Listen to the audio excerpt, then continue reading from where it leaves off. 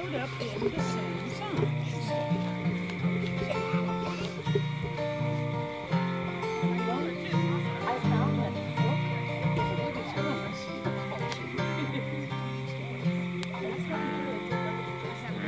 Pale was the wounded knight that bore the ruined shield, bound and through where the ravens rise that feasted on the field.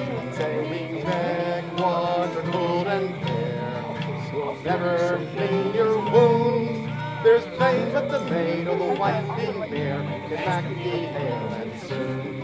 So course well my brindled hound, and fetch me the mountain hare, whose coat is as gray as the west water, but white as the lily fair, whose yet green moss and heather bands will never stop the flood. There's name but the witch or the Westmoreland can save thy dear life's blood. So turn your stallion's head, the west red mane flies in the wind, and the rider, oh, the moon gazes by, and the bright star falls behind. And clear was the paling moon when his shadow passed him by. Below the hill was the brightest star when he heard the who and cry. He said, why do you ride this way?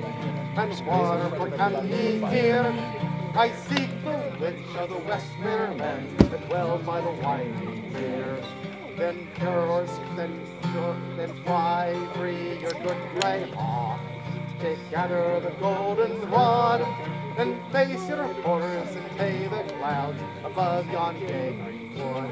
And if weary my old waters, and the misty red burn way, till through the cleft of the Kirkstane Pass the winding waters lay.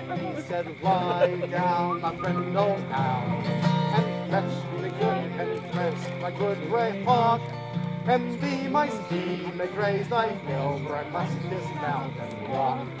But come when you hear my horn, and answer swift the call, for I fear the sun shall rise this morn, it will serve me best of all. And it's down to the water's brim, he's borne the ruined shield, and the golden rod he has cast in to see what the lake might yield.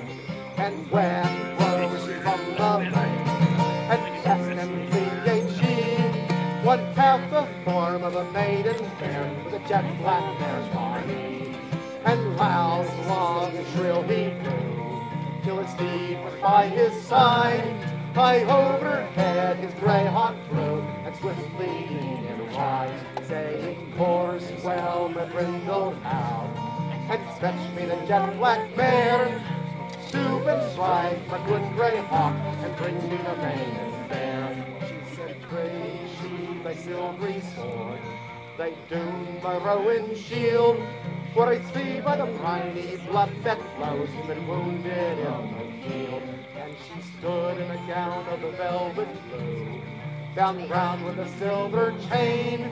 She's kissed his pale lips once and twice, and 3 times ruined again. And she's bound his wounds with the golden rods, full fast in her arms he lay. And he has risen, pale and soon, with the sun high in the day. She said, ride the brindled hound at heel, and your good grey hawk in hand. There's name can harm, the night was laid with a witch of the Westmoreland.